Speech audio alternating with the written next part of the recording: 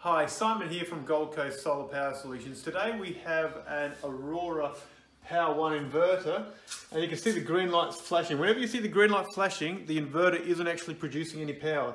The green light should be on constant for it to be producing power. And you can see on the screen of that one, it is coming up with waiting sun.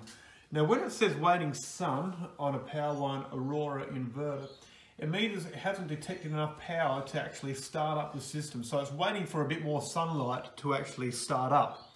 So you can expect to see the waiting sun message on the screen of your inverter first thing in the morning or last thing in the evening before the sun goes down. But if you're seeing it during the middle of the day when the sun's brightly shining, well, there's an issue there.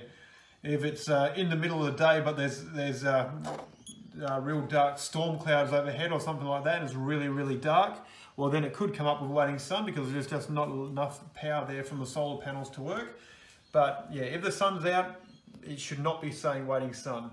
So if you are having it saying waiting sun when the sun is out, then you're pretty much going to have to get in touch with a local solar accredited electrician to work out why it's coming up with waiting sun, what the issue is, and so they can work out what to do about it. Now, if you're on the Gold Coast or Southeast Queensland area, you can get in touch with Gold Coast Solar Power Solutions because we've had lots of experience with the Power One Aurora inverters, and we can certainly help you get your system back in action and producing power for you. Thanks for watching this video. I hope it's been helpful for you.